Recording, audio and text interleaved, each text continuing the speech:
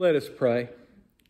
Lord, may the words of my mouth and the meditation of all of our hearts be acceptable in your sight, our strength and our Redeemer. Amen. Our gospel reading this morning is going to be from the Gospel of John. It's the 12th chapter and the 20th through the 33rd verses. Listen this morning as God speaks. Now, among those who went up to worship at the festival were some Greeks. They came to Philip, who was from Bethsaida in Galilee, and said to him, "Sir, we wish to see Jesus." Philip went and told Andrew. Then Andrew and Philip went and told Jesus. Jesus answered them, "The hour has come for the Son of Man to be glorified. Very truly, I tell you, unless a grain of wheat falls into the earth and dies, it remains just a single grain. But if it dies, it bears much fruit. Those who love their life lose it, and those who hate their life in this world will keep it for eternal life. Whoever serves me must follow me, and where I am, there will my servant be also. Whoever serves me, the Father will honor. Now my soul is troubled, and what should I say? Father, save me from this hour? No, it is for this reason that I have come to this hour. Father, glorify your name." Then a voice came from heaven, "I have glorified it, and I will glorify it again." The crowd standing there heard it and said that it was thunder. Others said, "An angel has spoken to him." Jesus answered, "This voice has come for your sake, not for mine. Now is the judgment of this world. Now the ruler of this world will be driven out. And I, when I am lifted up from the earth, will draw all people to myself." He said this to indicate the kind of death he was to die. This is the word of the Lord. Thanks be to God. Now, I've never seen it myself, but I'm told that it's a fairly common thing for churches to have the King James version of what the Greeks said either carved on pulpits or on a plaque in the pulpit where only the person behind the pulpit can see it. It's basically, it says, "Sir, we would see Jesus." And though the language is outdated these days because not everybody behind the pulpit's a sir anymore, thankfully, it should probably be the Southernism, "Y'all, we would see Jesus." But these plaques, to me, serve as a reminder or perhaps a challenge to the preacher to keep in mind the whole purpose for being behind the pulpit in the first place. We want to see Jesus. Now, we don't know a lot about these Greeks who wanted to see Jesus. Were they at the Passover festival because they were Jewish converts? Or were they at the festival as unconverted pagan sightseers? Did they come all the way to Jerusalem specifically and only to meet with Jesus? I don't know. Why did they talk to Philip? Again, I don't know. Maybe they didn't speak Hebrew and Philip spoke Greek. And then why did Philip have to go get Andrew to go with him? Maybe Andrew knew where Jesus was and Philip didn't know. And did those Greeks ever actually meet with Jesus? I don't know. They said, "We want to see Jesus," and it makes me wonder who exactly they thought they'd be seeing. Jerusalem was ringing with rumors about Jesus, after all. Some were saying that they had actually seen Jesus raise a man from the dead. A guy who'd been dead for 4 days. And wasn't this the same guy who had fed more than 5,000 people with a few fish and barley loaves? Hey, you know what? My cousin Joseph said he cured a leper just by touching him. Did they want to see Jesus, the miracle worker? Surely some of those gossiping about Jesus that week were talking about the words he said. He spoke words of hope. He spoke of living water that flowed from the heart, about a God who loved the whole world. He forgave sins. He lifted up the downtrodden, and he put the proud in their place. Did they want to see Jesus the prophet? Speaking of the things Jesus said and did, wasn't he this one who had driven out the merchants and the money changers a few years back out of the temple? Hadn't he been the one challenging the status quo? Didn't he say he could rebuild the temple in 3 days? Did they want to see Jesus the revolutionary? When Philip and Andrew find Jesus and they tell him about the Greeks, he answers them in a very strange way. He doesn't say, "Sure, I'm on the way." He doesn't say, "No, not today, thanks." He just seems to go off on this tangent about seeds and about fruit and about servants. But I think what's happening is that Jesus is telling them and telling us not about the Jesus they want to see. He's telling us what it means to see Jesus. You see, there are entire movements that concentrate on one facet of the life and ministry of Jesus Christ or another, minimizing or excluding, either purposely or by accident, all of the others. There are those who explain away or ignore all of the miracles of Jesus, concentrating on his teachings. There are those who focus on his healings and his miracles, and those who politicize Jesus, adapting his revolutionary and iconoclastic words and actions to their own particular party or cause. But we cannot really see Jesus without seeing Jesus lifted up. We cannot see Jesus without the cross. Yes, one of the ways we can interpret the words lifted up, at least in English, is lifting up as glorifying Jesus. He expects to be glorified, and he will indeed be glorified.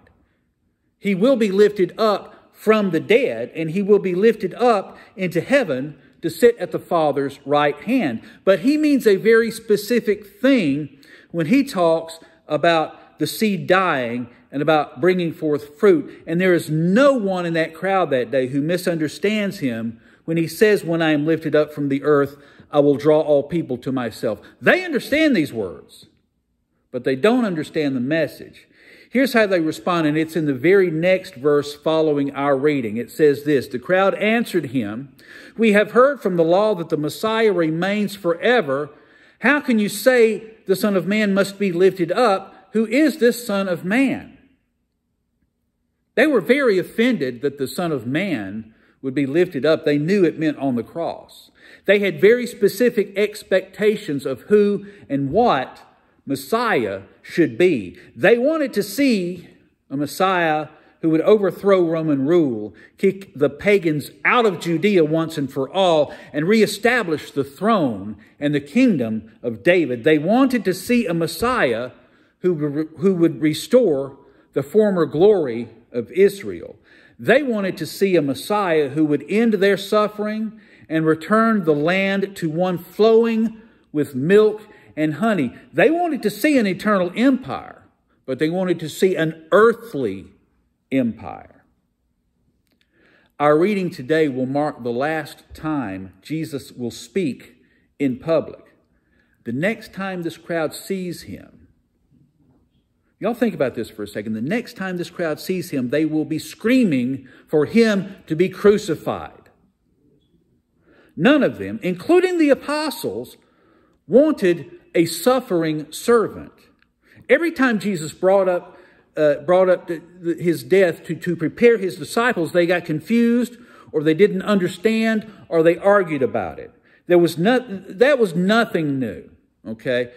Now, remember when Jesus spoke about being the living bread, it drove many of his followers away in revulsion when he talked about eating his flesh and drinking his blood. This is before he established communion. A lot of people followed Jesus just because of the floor show, just because of the free bread, but they were among those shouting in anger and confusion when he started all this being lifted up talk. This is not the Jesus they wanted to see. But this Jesus, lifted up in shameful suffering on the cross, lifted up in glorious resurrection on the third day, lifted up to the magnificence of heaven to sit at the right hand of God, our Savior and Advocate. This is the Jesus that they needed to see. People all around us today want to see Jesus. What are we showing them? Are we showing them prosperity Jesus, only interested in making sure you're rich as long as you're giving enough? Are we showing angry Jesus, judgmental and ready to smite at the slightest provocation? Perhaps we're showing them vending machine Jesus, willing to overlook and give you anything if you pray the right words in the right order at the right time, the correct number of times. Is it political Jesus who agrees only with our specific party line beliefs and candidates? One of these may be the Jesus we want them to see. It may even be the Jesus that they want to see. But we need the whole Jesus. We need the real Jesus. We need Jesus who, being in very nature God, did not consider equality with God something to be used to his own advantage. Rather, he made himself nothing by taking the very nature of a servant, being made in human likeness, and being found in appearance as a man, he humbled himself by becoming obedient to death, even death on a cross. Therefore, God exalted him to the highest place and gave him the name that is above every name, that at the name of Jesus every knee should bow in heaven and on earth and under the earth, and every tongue acknowledge that Jesus Christ is Lord, to the glory of God the Father. That, by the way, is Philippians 2:6 through 11. When Jesus heard that the Greeks had come to see him and started talking about seeds and suffering, perhaps he was saying to them and to us that if we want to see Jesus, we must first look to the cross. We must first look to Jesus, who, though he has all the power in heaven and earth, though he is the head of the body and sovereign over the kingdom of heaven, even though he is all these things, he knows intimately what it is to hurt. And yes, I mean the suffering on the cross, but don't forget that Jesus lived day to day as a human being. So Jesus knows what it's like to go without sleep because there's so much on your mind. He knows what it's like to hurt in your very bones, to be so tired that you can't go another sleep, to be so without sleep that you'll go to sleep in a boat while there's a storm all around. He knows what it's like to be hungry and thirsty and heartbroken and rejected.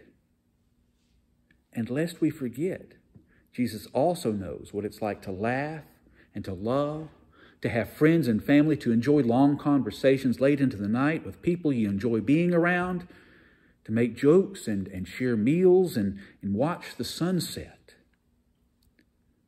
Jesus knows who we are. Jesus has been where we are. And Jesus loves who we are. And when people look to us and look at us and say we want to see Jesus, that is the Jesus that they must see. Let us pray. Help us, Lord, every day to show people all of Jesus. And help us every day to grow closer and closer in fellowship with Jesus to the glory of God. We lift up this morning Jean and Howard, the Larry Wheeler family, Aaron and Chris and Tom, Deborah and Pamela, Deanna and Carl and Ronnie, Teresa and Deborah, Jan and Drew, Grace and Rucker and Richard, Dr. Dorset, Stephanie and Marie and Jarita, Pam and Bill and Liz, Kevin and Deb, Rhonda and Kathy, Kevin and Terry, Mr. Rose, Bailey and Madison and Brent, Jim and Norman, SPC Brandon McTavish Engel, Johnny and Joanne and Melissa, those church members and family members and friends that are on our hearts and on our minds, and as always, the U.S. military and their families. Lord, heal, guide, save, and forgive. We pray it in the name of Jesus, your Son, who taught us to pray. Our Father, who art in heaven, hallowed be thy name. Thy kingdom come, thy will be done, on earth as it is in heaven. Give us this day our daily bread, and forgive us our debts as we forgive our debtors. And lead us not into temptation, but deliver us from evil.